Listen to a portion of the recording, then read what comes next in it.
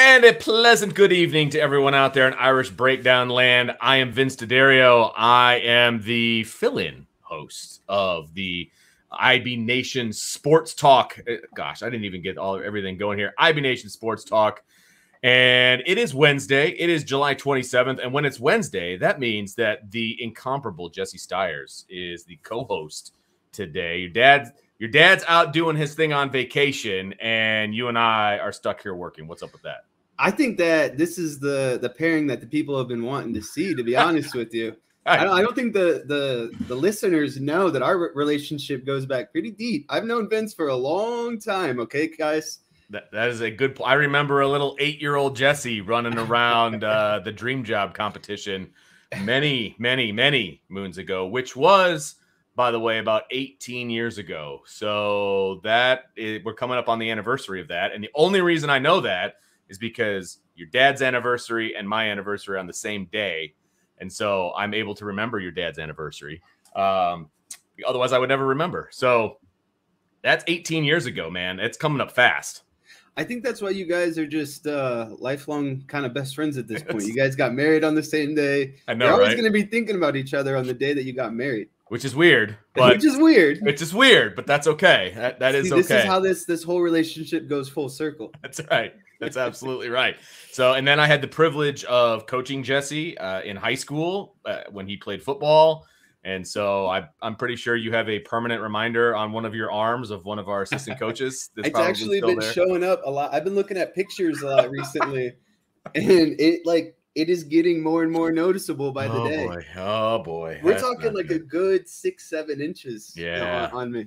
Yeah, that was a memorable day. That was a memorable day. I'll just put it that way. There's a lot of memorable days. Yes, that's a fact. So, but anyway, nobody wants to know about our trip down memory lane, but I appreciate this is fun because you and I have not done a show together before, and this is the first time for that. So I'm pretty pumped up about it, Jess. It's exciting. Got some good topics today. I think we're really going to get into some good stuff. Absolutely. So today's topic, we are going to talk about the myths surrounding Notre Dame football, and we are going to debunk those myths. That's the plan here. And so we've got a bunch, actually. I think I wrote down a total of like 7 or 8 of them. We'll see if we get to all of them. There's a bunch that we're going to talk about today. And you know, we were talking about before the show started that everybody's got a buddy who hates Notre Dame, and they have a reason why. And usually that reason is nonsense. It's a myth. It doesn't even exist. And you try to explain it to that guy, and it usually just because it's such a deep-seated hatred for Notre Dame, because that's how it is. You either love Notre Dame or you hate Notre Dame. But it's such a deep-seated hatred for Notre Dame. It's like if somebody tried to get me to like Michigan.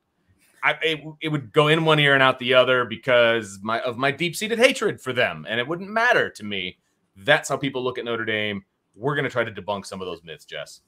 Yeah, I think the big thing I look at is it's very comparable to if you say you're like a Yankees fan, yes, or a Cowboys fan. So I got 2 of them already, being a Cowboys and Notre Dame fan. A lot of people don't like that. A lot of times they say, yeah, I'm a Cowboys and a Notre Dame fan. They go, are you a Yankees fan too? And I'm like, no.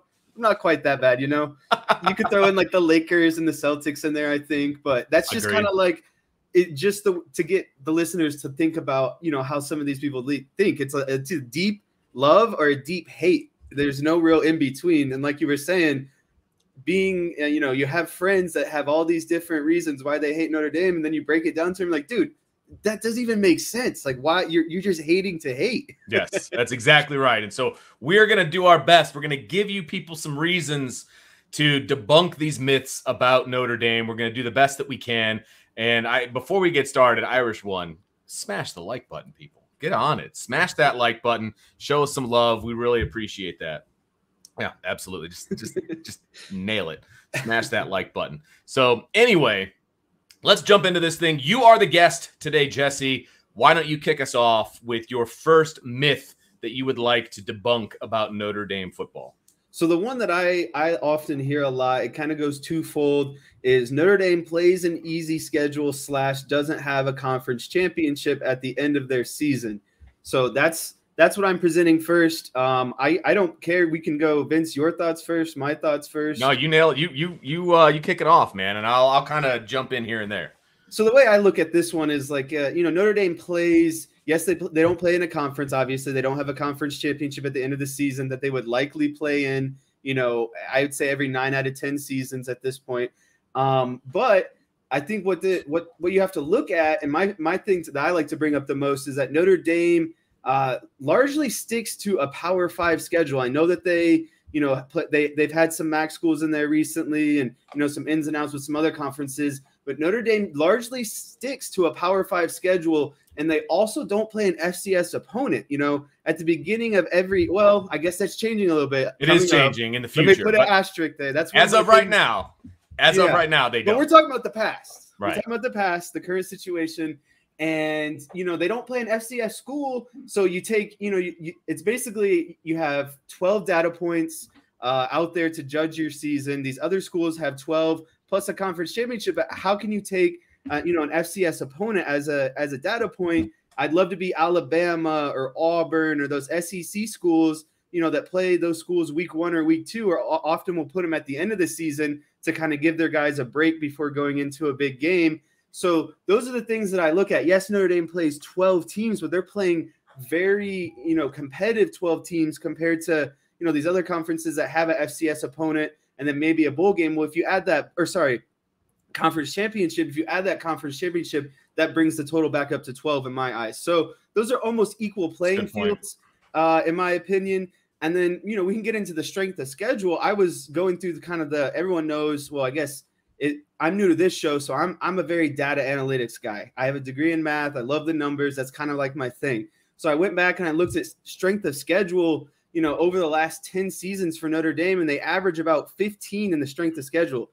Nationally, that's 15 every year. That's a very good, they had highs and lows of 7, lows of around 30, but we're staying in a very recognizable ballpark when it comes to strength of schedule. And so, I think that those things are common mistakes about Notre Dame, is their strength of schedule and the fact that they don't play in a conference or have a conference championship. But when you look at it, like I said, over the last 10 years, they're staying in the national, at the top of the nation when it comes to strength of schedule.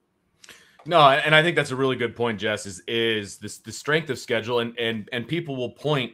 It's funny because the same people that will argue that Notre Dame needs to be in a conference are the exact same people that will say, oh, but the ACC schedule that they have is weak. It's like, well, do you want them in the conference, or do you want, you can't have it both ways, Right. And that's the part that gets me, is the weakest part of Notre Dame's schedule is the ACC part. And that's the conference tie-in that they have. And if Notre Dame is going to join a conference anytime in the very near future, they're contractually obligated to join the ACC anyway. So that's where they would go. And all you would be doing is multiplying those ACC games. And is that going to make your schedule better? Or, who are you replacing on your schedule that's going to make them better if you're in a conference? Now, you've got the conference championship game, but your point is 100% valid that all of these other schools that are in the conference championship games, that's their 12th data point, because you can't count those FCS games. Right. You shouldn't, because they're in a completely different league than you are. Like there's no reason that should even count. That they have 11 data points going into the conference championship. They get their 12th, where Notre Dame finishes up their 12th over Thanksgiving break. And so they're just sitting back and they're watching. Guaranteed, the 12th one. You got to be in the conference championship. So I would say that Notre Dame is ahead of the majority of the teams in the country in that aspect. Absolutely. Could not agree more. And I will also say that, look, Navy's never leaving the schedule. So the conversation behind Navy and they're not good enough and they're this and they're that, they're not leaving the schedule. So if you want to count them as your FCS or however you want to count it in your brain, they're still considered, they're a 1A school, right? So they count, but they're not leaving. And so that's a given. They're not going anywhere, whether you like it or whether you don't like it. That's not the conversation. They're not leaving. So you're not going to increase your strength of schedule that way. And I think Notre Dame has done a pretty good job of going out there and getting marquee level games. Look, they play Ohio State home and away. They're going to play Alabama here coming up. They've got games on the schedule that are going to be good. And the ACC schedule is planned out all the way into like 30-35 or something ridiculous like that. It's hard to control when teams are going to be good at the time in which you schedule them. Absolutely. And if you'd have told, people back in the 90s that Notre Dame is going to be playing Florida State a bunch, like, oh, wow, okay, well, that's going to be – or Miami or, whatever, right? Oh, okay, well, all right, let's go. That's clearly not the case at the moment. Now, I think Miami is on the upswing. We'll see about Florida State, right? But that's the problem with college football. And I would actually say let's back it down a little bit as far as how far in advance we're scheduling some of these games. Like it's ridiculous, especially for teams like Notre Dame who are scheduling all out of conference games because they're not in a conference. And so you're going out there, you're trying to get the big names, you're trying to do these things, and then all of a sudden they're not very good when you play them. It's like, we tried. Or the opposite happens. They schedule a Cincinnati who was okay when they scheduled them, and they ended up being a Final Four team when they're on Notre Dame's schedule. So, I mean, the opposite can happen too, right? And that just helps the strength of schedule. But you're right. Strength of schedule for Notre Dame it's debatable, but if you can hover around that 15 area, I mean, that's with all of the question marks and all of these different things when you're planning so far ahead, I don't think that that's all that bad. I mean, I'll take that. If you're playing a top 15 schedule every year and you're going 10-2, 11-1, I mean, what more can you really ask for? You obviously have, strength of schedule is an average. So you have teams that are, better than that 15 mark that you're playing, and you have obviously some that are a little bit worse. But if you can beat those teams that are above that average, the 1 through 10 range, and you finish the season with the strength of schedule of 15 and you're 11-1, how can you say that's an easy schedule? Right. Yep. Could not agree more. And we've been talking about the ACC, right? So let's talk about the ACC and their conference championship, right? I mean, look, Clemson obviously has dominated the ACC over the past, what do you want to say, decade? We'll say decade, right? Yeah. They've pretty much dominated.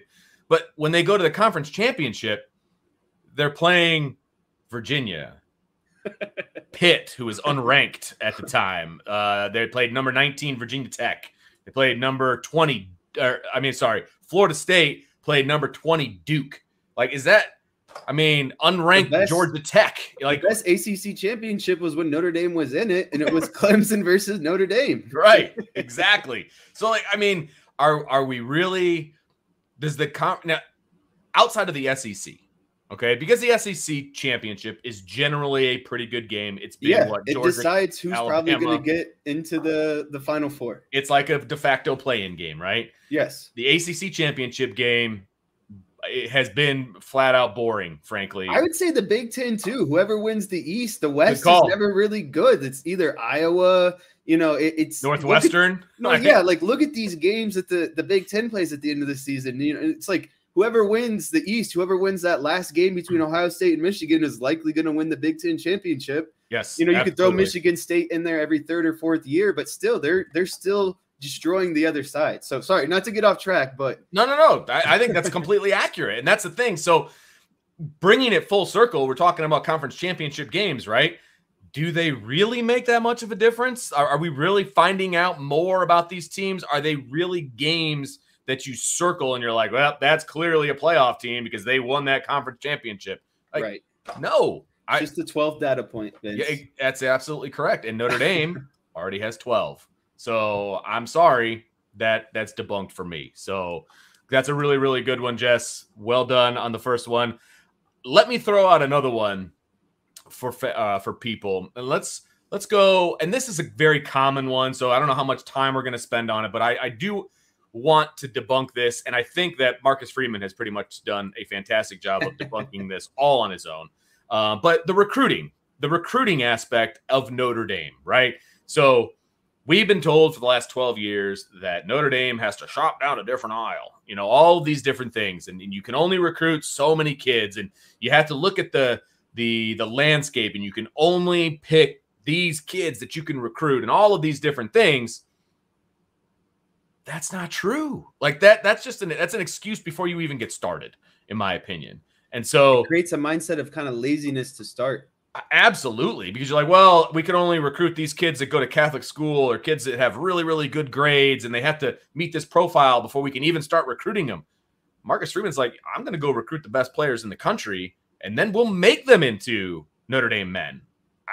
Okay. I mean, I'm sorry, but it has clearly shown Notre Dame has a handful of 5 stars already in the class. They're doing their thing. They're recruiting at a high level.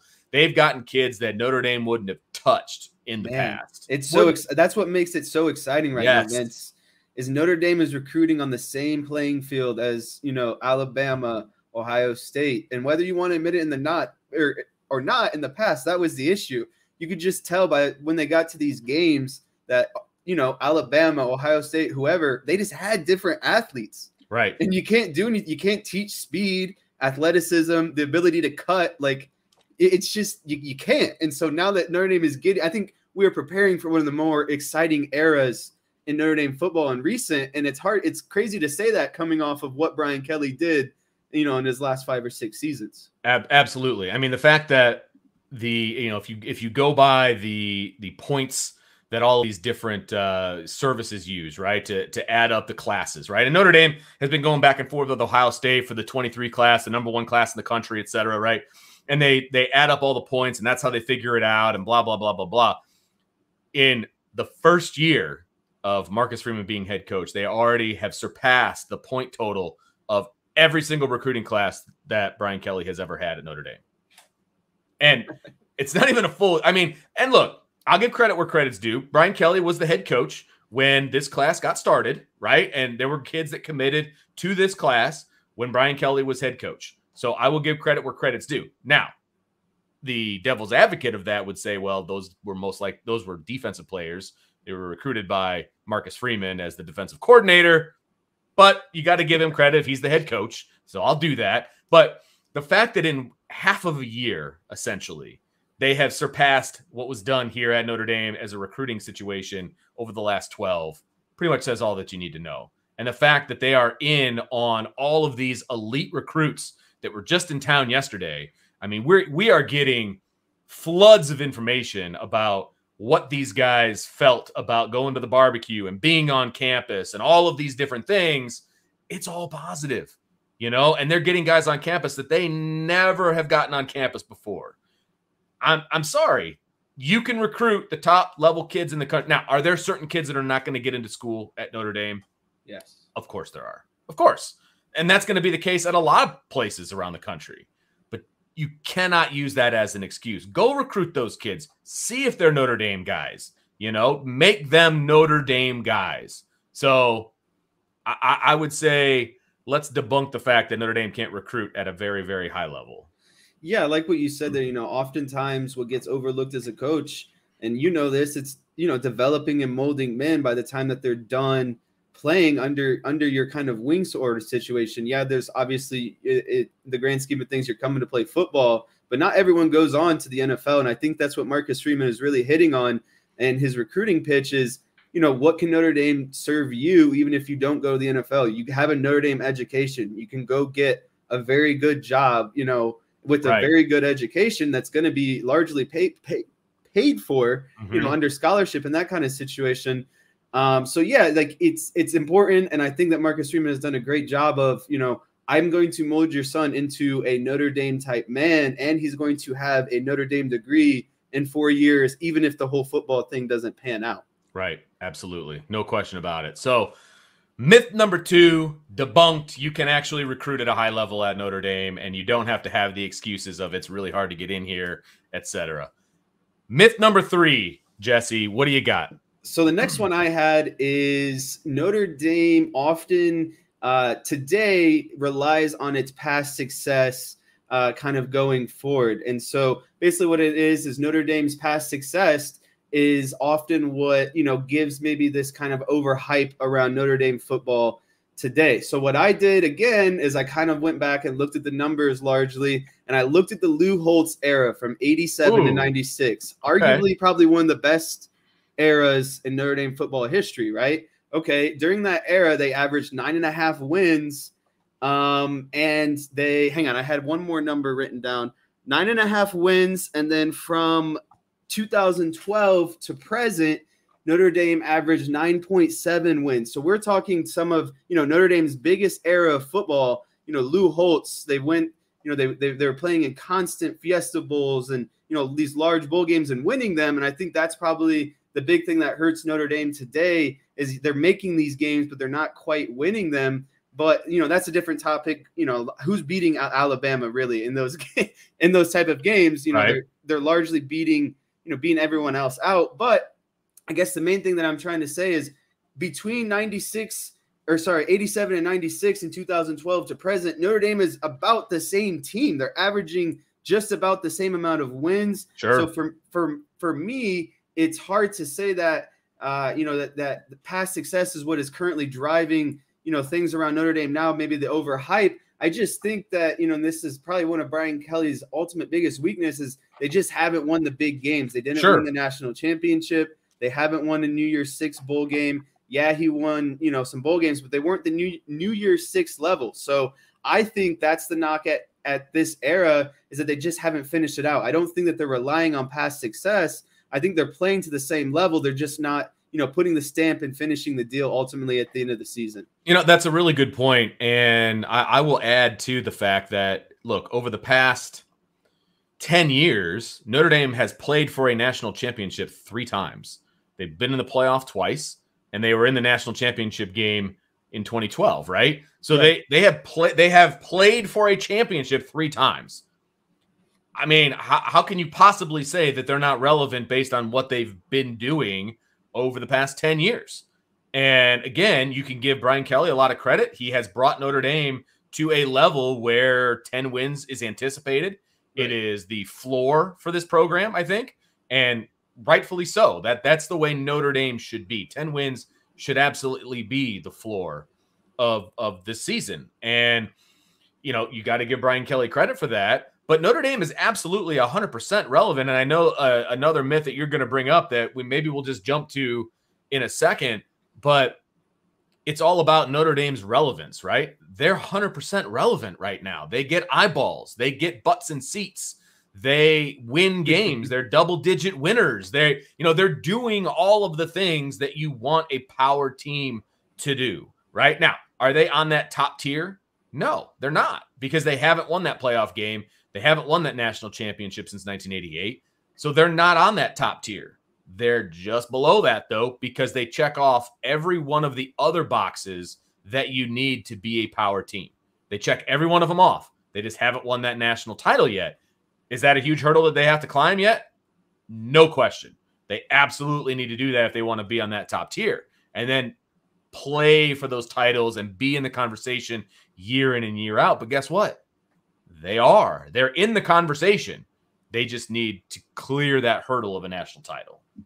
Yeah, I completely agree. And I think that, today we get so delusioned by the program that Alabama runs. I mean, they're in the national championship or winning a championship, it seems like, every third year. And I think that gives people unrealistic expectations, because there's not many teams who win a national championship, once in every 20 and 30 years is considered, pretty good. And you got Alabama, who's probably averaging one about every 3 to 5. So I think it's largely skewed by a team like that, when it's so hard at any level to win any sort of championship. So the fact that I get it that Notre Dame hasn't done it, but they're in the conversation, they're in the mix, and that's a lot better than teams who haven't won a championship and who aren't in the mix as well. Absolutely agree. And so if anybody, and there's some great comments in here that I definitely want to bring up.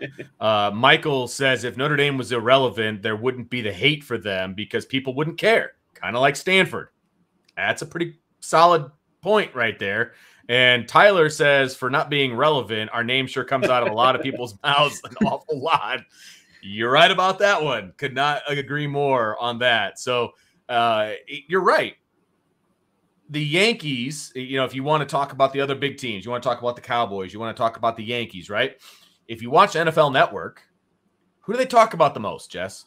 The Cowboys. The Cowboys. Because it sells. When was the last time the Cowboys won a playoff game? Oh, not since I've been alive. Okay, I didn't realize it even been that long. So that's 96, baby. That's a really good point. So you made my point for me. That's fantastic. So, but they're still relevant because everybody hates them, and so they're relevant. Period. Right? And they make headlines, and they're talked about all the time. The Yankees haven't been relevant from a playoff situation for a while, from a World Series situation for a while. Now they're getting back there, and they're actually a really good team this year, right? But you hate the Yankees, then you're always going to hate the Yankees, and they're not going to be irrelevant, right? So it's kind of fun that people think that Notre Dame's not relevant. I find that to be frankly hilarious, but hey, c'est la vie. So Notre Dame is relevant, by the way, and so we will debunk that myth as well. Another myth that I want to debunk that seems to really have legs as of, I don't know, over the past, well, I know why. I was going to say over the past 5 to 10 years, because they heard it out of the coach's mouth more often than not, is that Notre Dame is lacking in facilities on campus. And I want to debunk that rumor because Notre Dame has put forth close to $1 billion in football-related expenses as far as facilities are concerned. They have an elite indoor facility. Like, that indoor facility is unbelievable. It's unbelievable. I mean, it's awesome, right? Now, not the football team isn't the only one that uses it. Soccer gets in there and some other things, but they use it not only for practice, but they have their recruiting stuff in there. They've had major press conferences in there. That's where Marcus Freeman had his introductory press conference. That's where they did the blue and gold draft. Like, they use that facility for a lot, and it is awesome. And it's connected to two other fields that are both have turf on them outside. They have access to another grass field. They have 4 practice fields, one of which is inside in a beautiful facility. They have the Goog, which is obviously a football-only building. Now, the Goog needs to be updated, but it is in the plans, and that is happening. And I'm pretty sure they show those plans to the recruits that are coming in and all that. But let's just talk about the stadium itself, the Crossroads project. Like, that stadium, Jess, is unbelievable right now. It's so crazy. Like, if you would have went to a game, let's see, probably like in 2008, and then if you wanted to go to a game this season, oh my, like, the campus landscape itself wouldn't look the same. Not even close. Because of all the different facilities that have popped up. Yes. But then just to talk about the stadium itself and the concourse outside, it's like, I think you would literally think you're dreaming. Like, it would be almost delusional to that point from where it was now, where it was 10, 15 years ago compared to present day. It has changed so much, even since you worked on campus in the summer times. Like, there were routes that we would take, with our little off-road vehicles and things like that. They don't even exist anymore because there's buildings in the way, right? There's certain things, there's certain places that you can't go. There's certain things that you can't do anymore. They basically closed off the campus to cars now, and there's drop arms and there's buildings being built pretty much round the clock, right? So the campus is completely different. The stadium is completely different. I realized they did the first renovation in '98, I believe, when Davey was here. That changed it because they put up the new outer shell. Then they got the new press box and all these different things. And now they've got the Crossroads project. Look, the facilities on campus are unbelievable. They're really, really good. Now, do they have the slides? Do they have like some of the over-the-top things that other schools have? No. It's traditional, but then with a little bit of modern flair, I think is the best way to put it. And I think the perfect example of that, thank you for bringing me back home, is the way that they redid the locker room, right? They got the logo on top with the backlighting. They redid all the lockers, but they kept the exposed brick, and they did all the different things. They kept the staircase down where you hit the play like a champion sign. Like, they kept a lot of the feel and the tradition of the locker room, but they enhanced it there's a kitchen in there now for nutrition. They redid the showers and the bathroom and all of the different amenities that you would want as a player, but they kept the tradition. And look, if you're a high school kid and you're making your football decision, your college decision based on the fact whether they have a fireman's pole and a slide, you're probably not going to pick Notre Dame anyway. So I'm kind of okay with that. Like, that should not be the reason that you pick a school. Okay. That should be just an added bonus, I guess. No, I agree. If that's your tip of the iceberg, then you got some bigger issues going on. And I think that's what Notre Dame's biggest selling point is right now is like, look at, they're a top tier program. They compete for the playoff every year. They have beautiful campus. They have a great education. They have beautiful facilities that are constantly being updated. It's like, to me, and I'm obviously very biased, but like, what more could you ask for? You're getting a great education, great, the chance to play nationally and make a playoff, and you have great facilities in which the program, the campus wants to continuously make better for you, which is maybe unfair to some of the other programs, but football obviously makes the most money. So it kind of goes hand in hand. Yeah, no question about it. So ND's facilities are garbage. Myth debunked. That's not true. I'm over there every day. Their facilities are not garbage. They're in great shape. So I'm going to toss it back over to you. What is your next myth that we're going to chat about? So for my last myth, what I wanted to talk about is, and it's actually kind of escaping me right now. So we talked about strength of schedule. We talked about the preferential treatment. There you go. Yep. Here it goes. Sorry, everyone. I just had a long day, big brain fart. But the last myth that I would like to debunk is that Notre Dame gets preferential treatment when it comes to things like New Year's Six bowls, bowl games in general, maybe making it in the last spot in the Final Four. And I think the thing that I want to hit on the most here is that it kind of all goes full circle of what I've kind of demythed here around the previously, is that there's no reason that Notre Dame shouldn't, when they've gotten let in those Final Four spots, they've had the credentials to get into the Final Four spot. They're going 12-0, 11-1, and they have a full 12 data points. Their strength of schedule is good. They're beating the teams that they're supposed to. And I think a big aspect, and a lot of people don't want to admit to this, is when Notre Dame has the credentials to get in, which they do, and there's an opportunity in which Notre Dame fits, they're going to take it every time because Notre Dame sells seats. Bingo. Notre Dame sells viewership. Notre Dame gets people to travel. They have fans all across the country.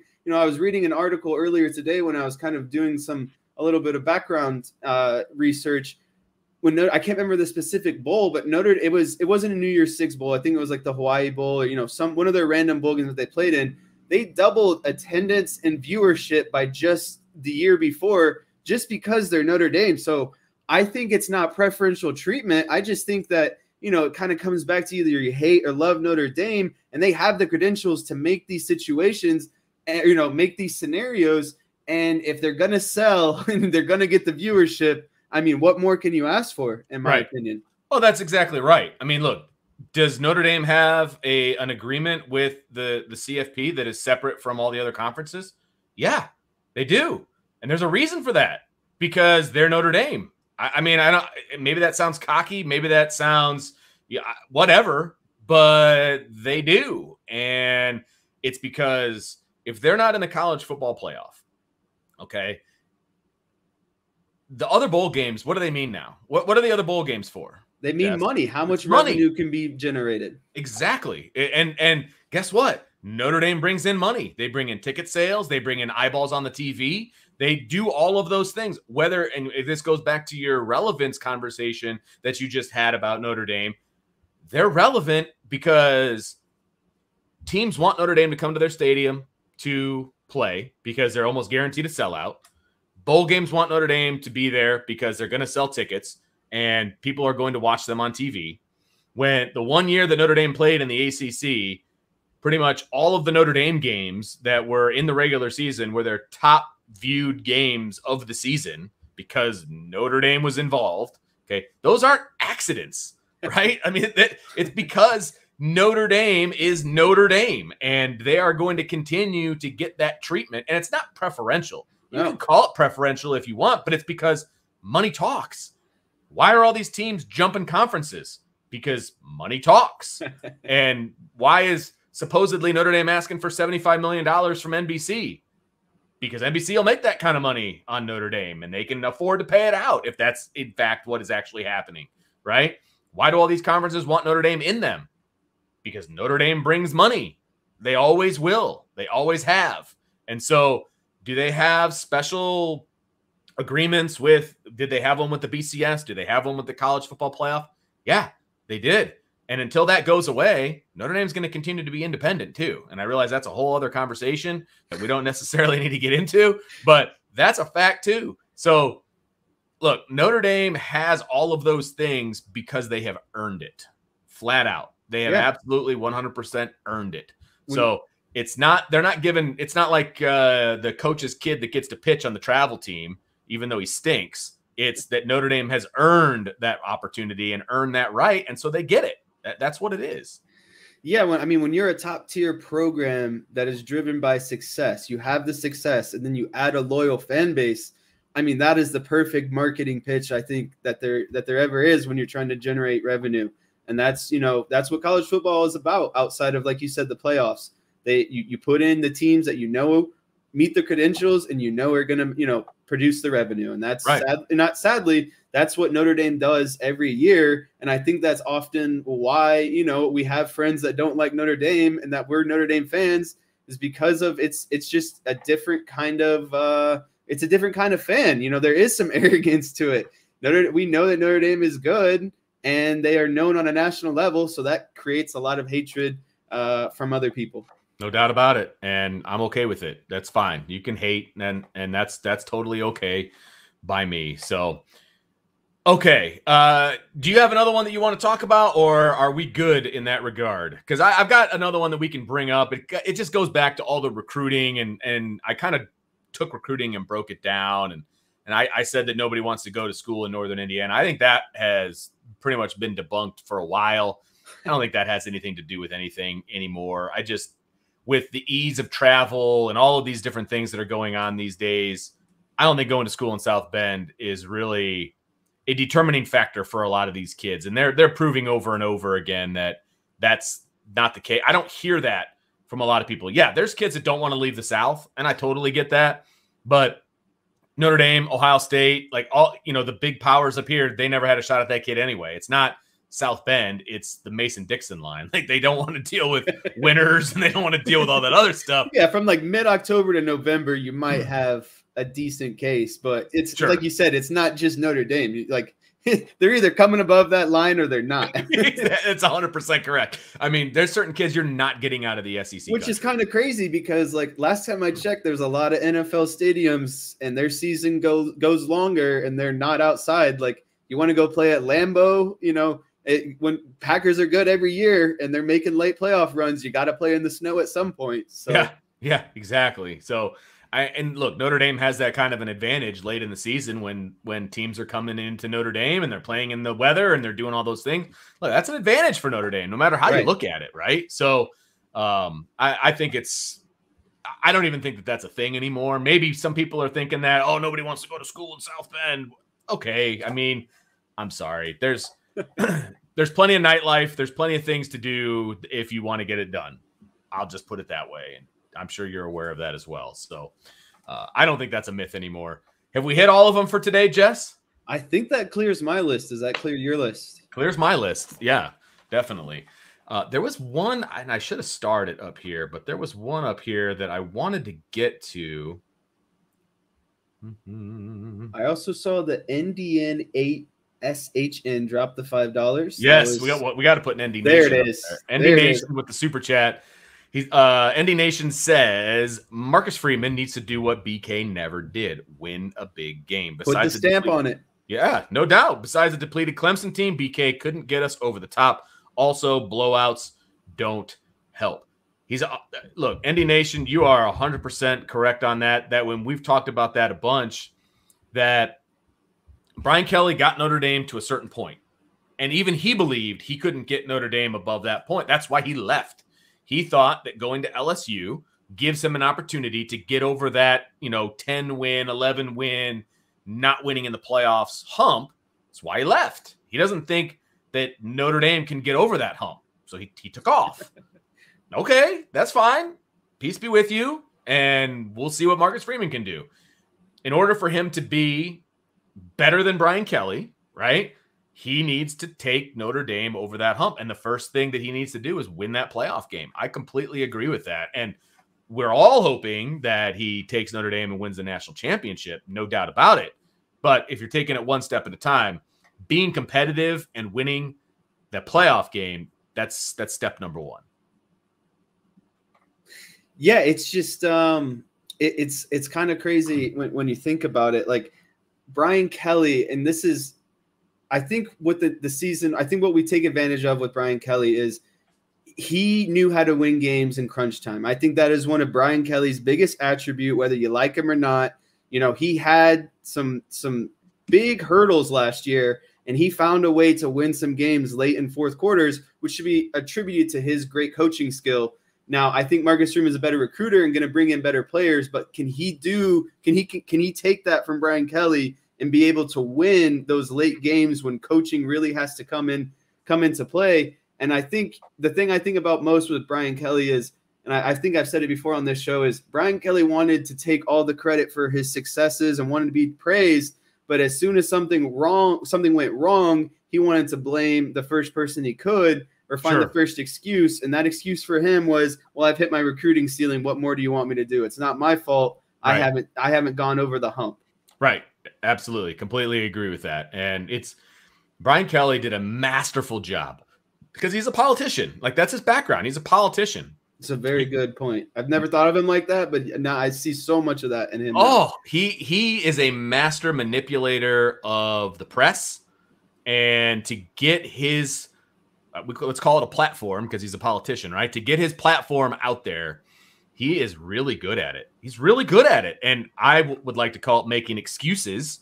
Okay. But it's the same thing. I mean, but he's really, and because he'll talk to you straight in the eyes with a straight face and tell you things that aren't true. And you'll be like, oh, okay. Yeah, all right. He's really good at it. I give him a lot of credit for that, man. But the bottom line is it's all of the myths that Brian Kelly put out there into the ether that, like I said, I look at them as excuses, are being shattered left and right. And I love every second of that. So we got another super chat from ND Nation. Second one, my guy. We're on a roll. Or my gal. I'm not sure which. I don't want to discriminate. But says, it all starts with recruiting. So far, so good. No question about that. Yeah, no question about that. And look, Marcus Freeman has coached one game, and he was doing it with a staff that is like 60% different than it is now. And so a lot of things have changed since that day in Death Valley, right? When we were in Arizona, a lot of things have changed from then until now. And all he has in front of him is recruiting, and he is knocking it out of the park. So far, so good. I completely agree with you, ND Nation. And hopefully it continues along those lines. And I don't see why it wouldn't. There's a lot of momentum for the 24 class as well. So it's going to be a lot of fun to watch. There's no question about that. Jesse, why don't we jump into a little bit of rapid fire? What do you think about that? Yeah, I think that sounds good. Perfect way to kind of, we hit a big, juicy topic. I think we need to kind of let the air out of the room a little bit, talk about some lighter things. Absolutely. Some more current things. So yeah, I'm all for it. All right, man. So rapid fire, this is your dad's favorite section of the game, of the show. And so it has therefore become one of my favorite parts of the show as well. And so happy everybody's sticking around for a little bit of rapid fire. So question number one, Jess. Notre Dame revealed their Shamrock Series uniforms today. We've been waiting for it. We've been asking about it. They came out today. We were teased yesterday. They came out today. So I'm going to give you two questions on this one. First one, on a scale of 1 to 10, what are your thoughts on the actual uniform itself?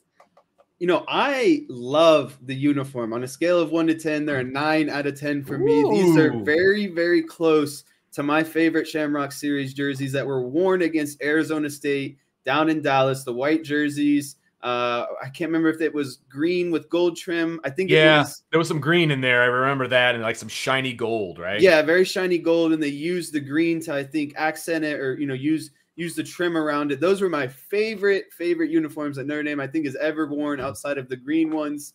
But I love these uniforms. I love that they went with all white. I think that all white is one of the cleanest looks that you can go with. I think if you're going to go monochromatic, all white is the only color that you can go with. I love when they go with the gold. I think what would take it to that next step for me, and actually, sorry, before we go, I like what they had on the shoulder pads too. That gold, I think it's a shamrock. Yeah. Those are nice looking. It's got the dome on the the front of it. I thought that they put very the details were nice. They put the things on there that make Notre Dame kind of Notre Dame.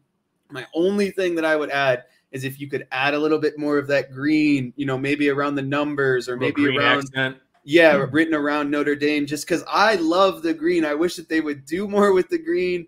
I wish that the greens were worn 2 to 3 times a year. I think that's the color that represents Notre Dame the most. The luck of the Irish, the green shamrock, all of that.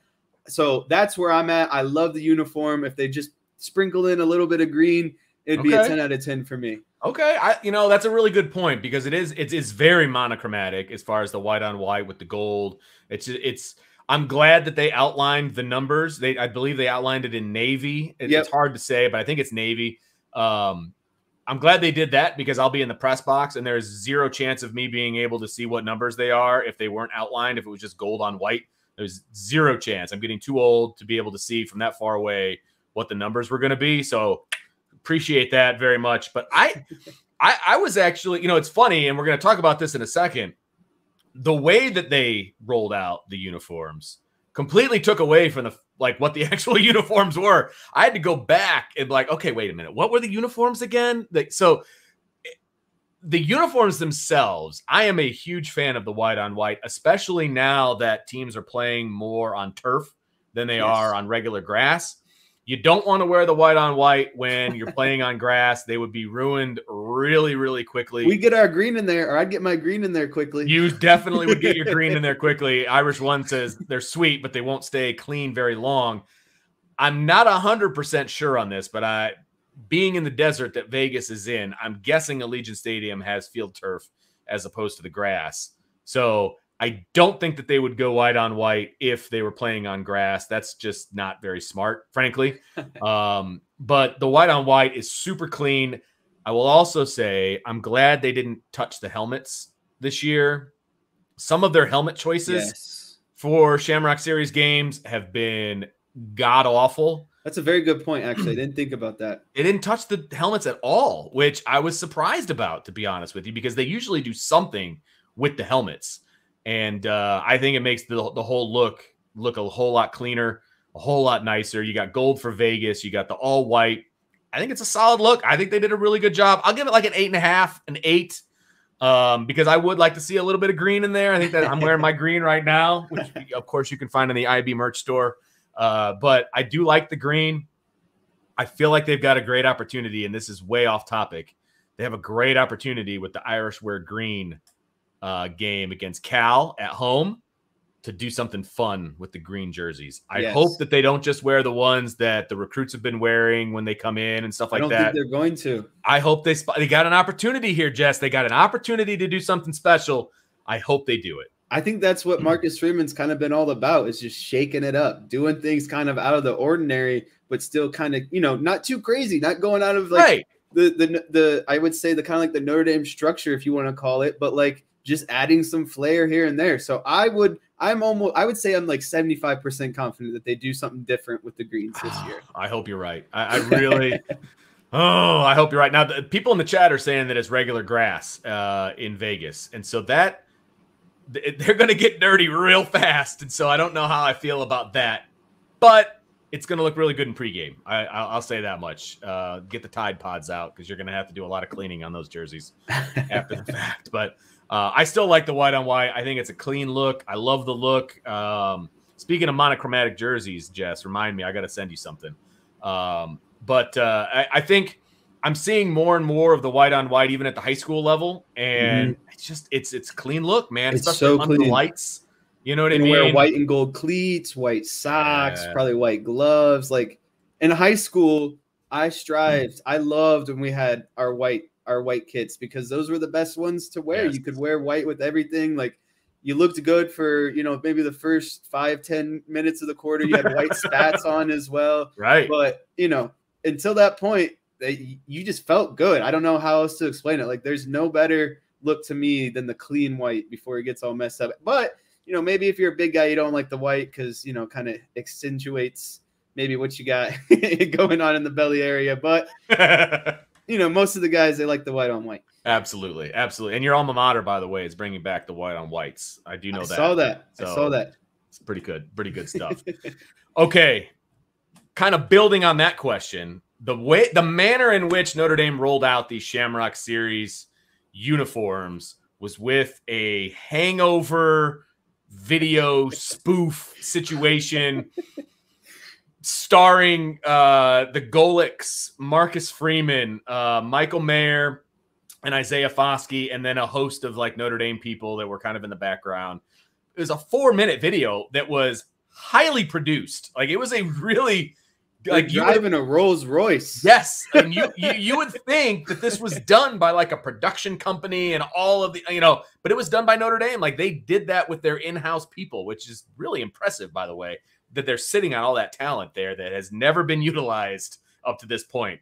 But what were your thoughts, scale of 1 to 10, on the video rollout of the uniforms? For this one, it was up there for me again. I'm gonna go like an 8.5. Okay. Out of 10 on this one. It was so funny. I read this comment probably about an hour and a half ago. It was just some message board somewhere. It was some old Notre Dame fan that said, how can you, make a play on a movie that's, about all the things that it's about? Everyone's seen The Hangover. And then you're in the city of sin in the middle of Vegas where they, solicit this, and this. And it's like, dude, you're going way too far. Like the video itself was so sweet, in my opinion. You have probably the most influential kind of face of the football team right now. Obviously, Marcus Freeman. You got the best defensive player. You got probably the best tight end in the country, coming out there. And then you have, the Golics. Obviously, Mike Golick was on ESPN for a long time. He was a legend at Notre Dame. Sure. You're bringing very recognizable people. And again, this goes back to my point I made a couple minutes ago. This is so Marcus Freeman. He put his flair on it. He did things that, Brian Kelly would have never done anything like this. I guarantee it.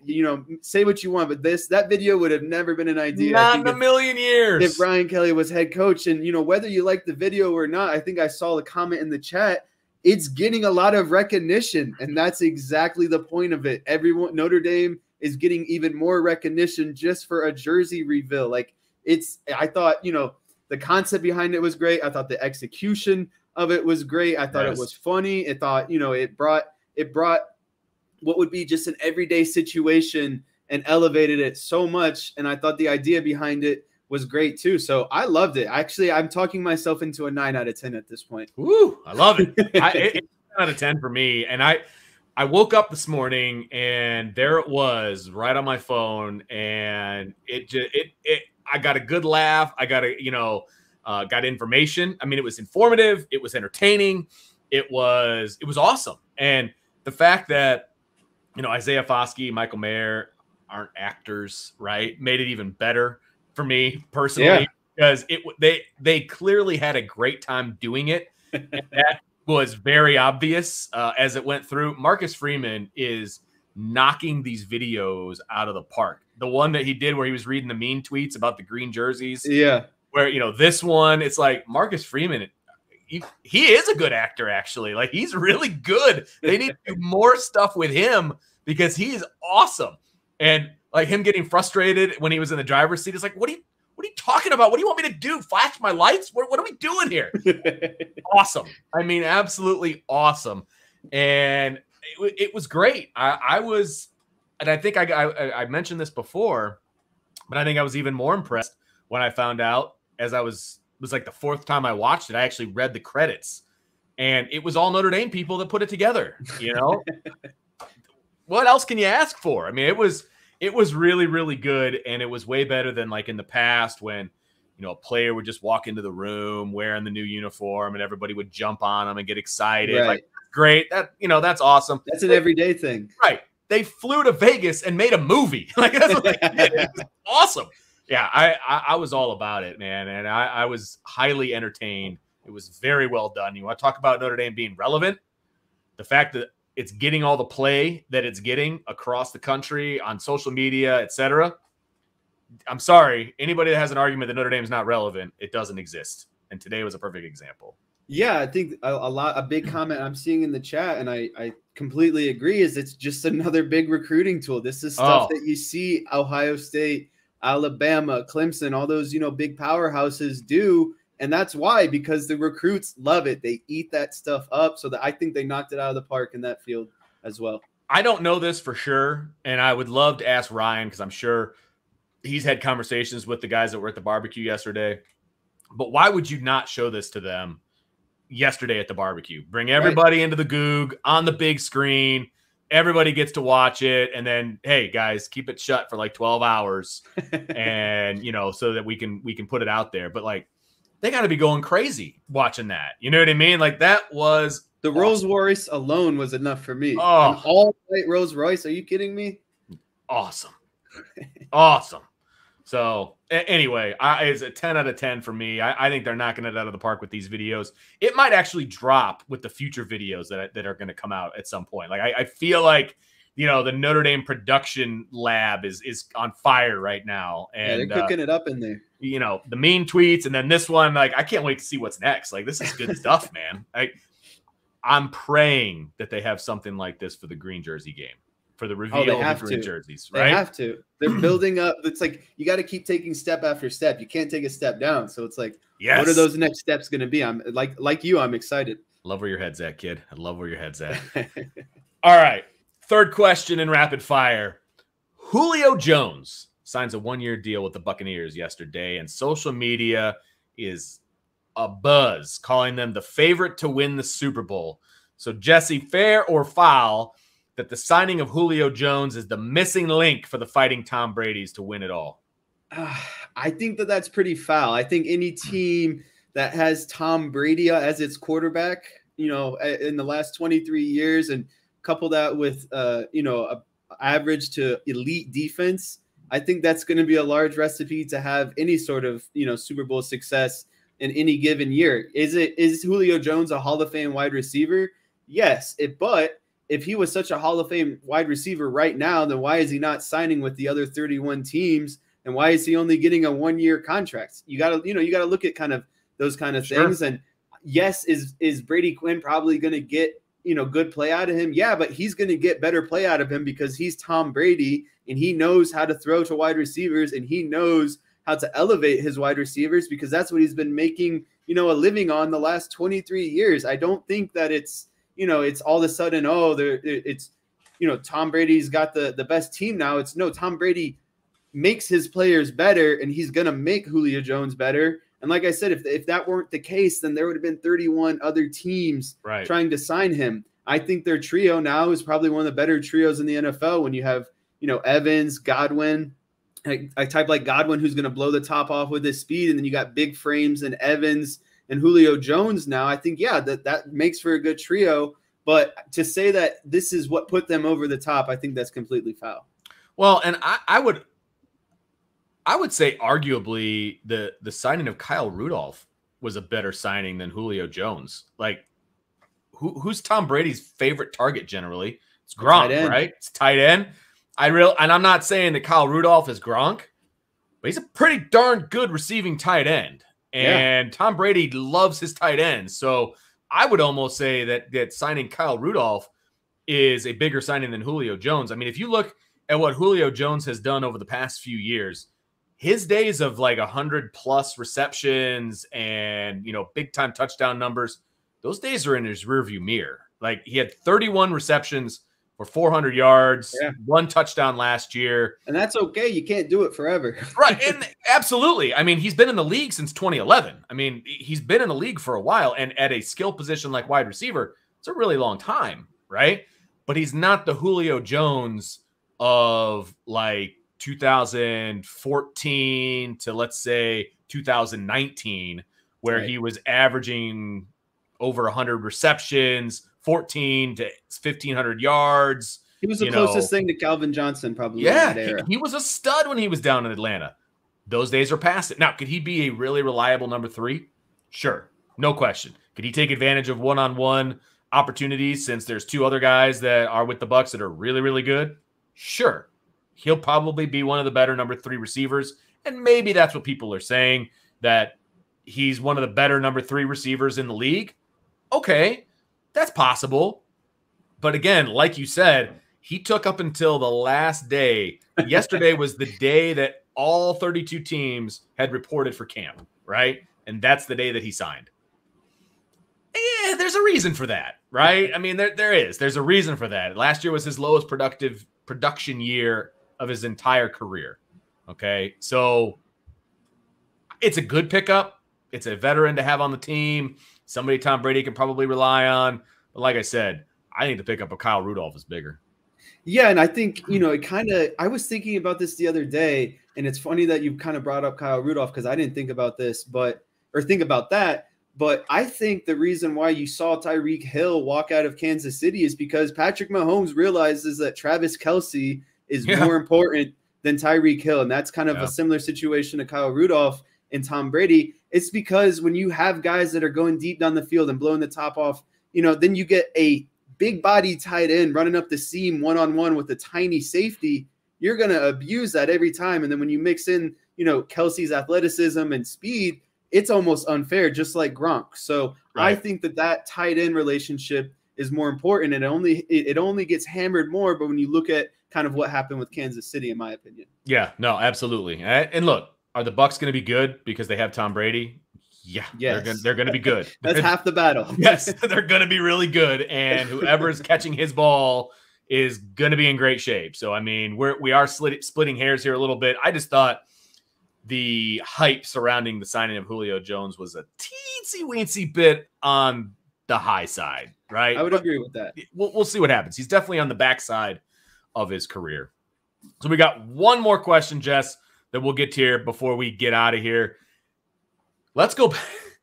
I can't even believe we're going to talk about this. So let's go back to conference expansion, baby. Why not? Because everyone's favorite topic the last month. Yes, because we haven't talked about that in a week. The Action Network is reporting that the Big Ten is, quote, evaluating the worthiness, unquote, of Cal, Stanford, Oregon, and Washington to enter the conference. That would put them at 20 teams. 20. Okay. So open-ended here, Jess, what are your thoughts on the Big Ten potentially, according to the Action Network, looking at adding 4 more teams from the Pac-12? It's funny that they chose the word evaluating, first of all, because we're talking about Stanford, Oregon, and Washington, who are arguably probably the face of the Pac-12 the last 10, 15 years when it comes to, who's playing in the conference championship. Washington's had some good teams. They've played in some important bowl games as of recent. Oregon, obviously, went to a national championship in the last 10 years. So it's not like they're just acquiring duds. It's like, it's not like they act like they're reaching out like this, such like service to everyone. And like, oh, what would they do without us? But the actual idea of going to 20 teams I'm not a fan of what's potentially going to happen in these mega conferences. If that does happen, I'm not a fan of that. I would not be a fan of those 4 schools, or, the Big Ten jumping to 20 schools. Yeah. I like the current system now. I think that you can absorb some of these teams into, some bigger conferences, but I don't like the idea of shifting from like 5 big conferences down to like 3. I think that that's kind of takes the fun out of college football, in my opinion. I think that we'd see a damaged product in some regards. So I'm not a fan of this potential expansion to 20 teams. And like I said, it's funny that they chose the word evaluating. Like the Big Ten is like the almighty, right. They got all the power, the god of college football or something. Yeah, and that it's ridiculous. And the commissioner of the Big Ten literally just said they're having Big Ten media days right now. He literally said, "No, we're good. We're not looking at any other teams. We're standing pat." And then all of a sudden, this story comes out today that they're evaluating the worthiness of 4 teams from the Pac-12. Like, are we just? It's probably clickbait, to be honest with you. It's probably clickbait because I'm just not sure what those teams bring to the Big Ten. right? I mean, if we're talking about, because we're talking about football, we're not talking about anything else. We're talking about football, right? That's every school's moneymaker. 100%. So Cal and Stanford haven't been anything in football in a while. Okay, let's be honest. Look, Aaron Rodgers isn't walking through that door, right? For Cal, like there's guys out there that are not walking through that door for Cal. Right. Stanford, and since Harbaugh left Stanford, it's been a different program. Right, and they might be able to get Harbaugh back here at some point. I don't know. But Stanford has been on the down slope for quite a while at this point. So much so that personally, I wouldn't mind seeing Stanford go away on Notre Dame's schedule, but that's another conversation for another time. Oregon is Oregon. They're always going to be a player because of the money influx from Nike. Right. And Washington, they're up and down, I guess, but I don't know. Washington hasn't been great. And this isn't really true. I was going to say since, the family Tuiasa Sopo was there, but they haven't been good for a little while, right? And they're always a formidable team. I like that stadium, things like that. But at the end of the day, what does it add to the Big Ten besides nationalizing more so their conference? Like that's really just all that it more brings. Markets is really all it would be. Right. And when you look at the markets that those 4 teams bring in, like okay, Oregon, Washington, like Berkeley, like are those really the markets that you're really wanting as from the Big Ten? I mean, I guess Stanford might be the San Francisco market, maybe ish, but like I don't know. It makes a whole lot less sense than even bringing in like Rutgers and Maryland, right? Because at least those were major TV markets that you're bringing in. This I feel like is a reach, but if they're maybe the Big Ten is just worried that this super conference thing is going to happen sooner than later, and they want to make sure that they have their 20 teams first. I don't know, but I feel like there's other schools out there that would be a better fit than those 4. So yeah, it just seems ultimately like, unfortunately, that it was probably some sort of clickbait or maybe a conversation that happened like a month ago, and they just now are like, hey, let's kind of release maybe this information that, and when they were looking at USC and UCLA, that they were also looking at Oregon and Washington. And it was probably quite frankly they were looking at the entire West Coast, if we're being completely honest. So absolutely, I just hope that it's not true, and ultimately I do think that it was some sort of clickbait. Dead day. Someone needed to find something to get some viewers for the day. No doubt about that. So, all right, well, that's going to do it for Rapid Fire, and that's going to do it for this edition of the IB Nation Sports Talk Show. So my thanks to my guy Jesse for joining me, as he does always on Wednesday, but it's not always me. So I appreciate you jumping on, even though the old man is enjoying himself on vacation. And so really appreciate that, everybody. Thank you for joining us as well. Make sure you hit that like button, the subscribe button, share it with your friends and family. If you're listening on the podcast, give us a 5-star review. Would really appreciate that for sure. Tomorrow, 1 o'clock, Brian will be back with Ryan. They'll have a great topic. Let's see. Let me look at our topic list here. They're going to talk position battles going into fall camp. So that is the topic for tomorrow. That's honestly the best part about fall camp is as a player is, you get in there, you compete, and you're trying to earn that 1 or 2 spot. So that should be a nice, good conversation tomorrow. No doubt about it. So make sure you tune in tomorrow at 1 o'clock. And then tomorrow at 6 o'clock, Bobby Hensley is going to join me in his normal Thursday night spot. And we are going to talk all things Shamrock Series tomorrow night. So that's going to be a lot of fun. We're going to rank some stuff. We're going to talk about what we want to see, all these different things. So we're going to have a lot of fun tomorrow night at 6 o'clock. So make sure you join us then. So until tomorrow at 1 and tomorrow at 6, I hope you have a wonderful night. And Jess, thanks a lot. Hope you have a wonderful time as well. See you next week. And we'll see you tomorrow night on the IB Nation